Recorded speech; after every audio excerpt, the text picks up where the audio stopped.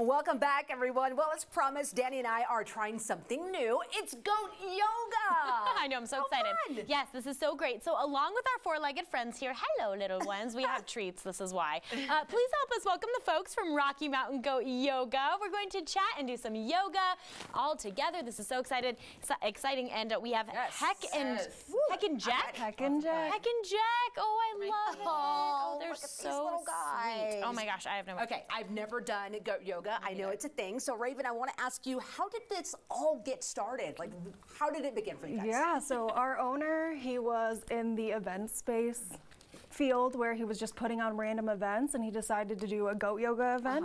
And he got to see all of the implications for the animals and the people alike. It is therapy for both. Is it really? It so even surely the goats is. benefit from this? Oh, for sure. Wow. They actually have a natural inclination to jump on their mother's back, and all of our goats are orphans, so we're just giving them the childhood they deserve. That's right. Why do you think this is such a special thing to do? Maybe for people who are thinking about trying it.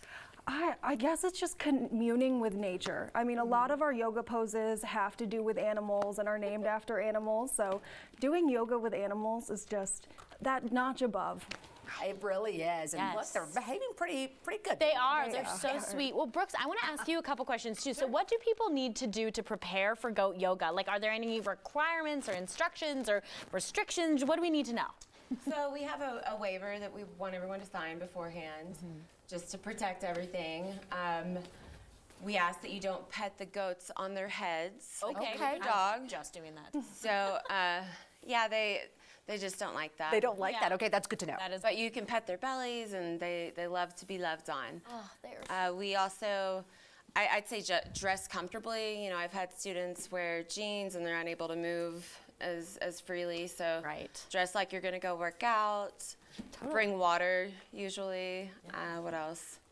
Bring water for sure. Yeah. Water. Yes. Oh yeah. Those are the big ones. Okay. Well, and also it's really important. We try to protect our vital organs.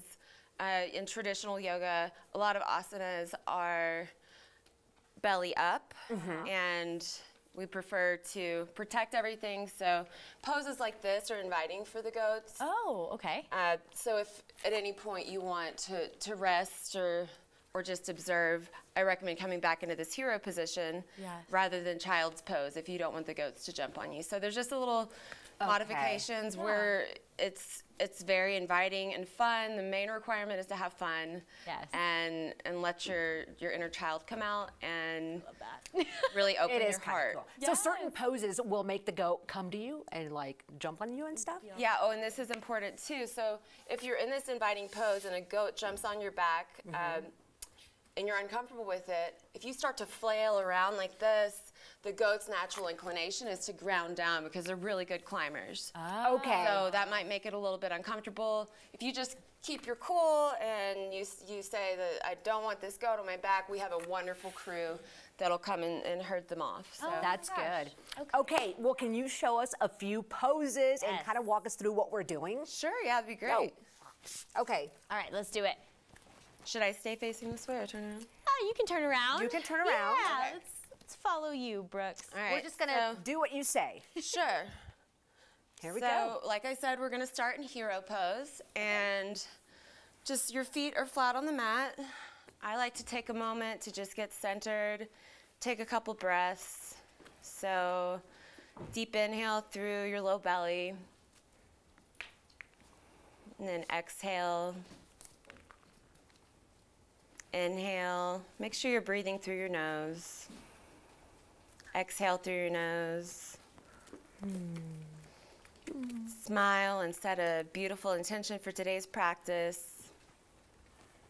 I'm going to encourage you to stay in your practice. It's a good way to look at life. Stay in practice and keep doing the stuff so the goats can work around you. Okay. All right. Reach up high, take a big inhale, exhale, and plant your hands on the mat.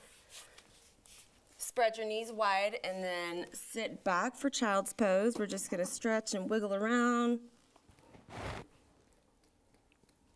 And as you inhale, come up into that tabletop position that we were talking about. So your knees are directly below your hips, your hands directly below your shoulders. Take a big inhale, you drop your low belly and look up at the sky. This is cow pose. Don't forget to smile. Don't forget to breathe. Exhale, push away from the mat, arch your back, and look at your belly button. Feel free to move your body freely and have fun with this. You might want to fluidly wiggle around. That feels good. Doesn't it? Nice. Yes. Yeah, you just wake everything up. They're having fun too. Yeah, and we usually have music, so go through these cat-cows.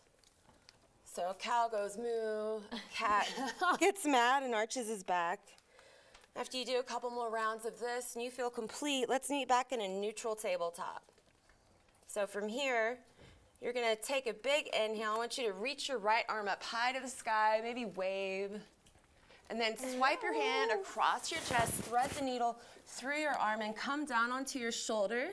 Oh, I don't think that I can do that one. Oh my gosh. You're doing great. I love it. Well, everybody, while they do that, I'm going to go ahead and give you some info on how you can do Rocky Mountain Goat Yoga. They host a series of classes and baby goat experiences across the metro area. Well, if you want to learn more about where and when you can stretch yourself and enjoy the benefits of relaxation with wonderful baby goats, go online to RockyMountainGoatYoga.com and be sure to follow them on social media at Rocky Mountain Goat Yoga.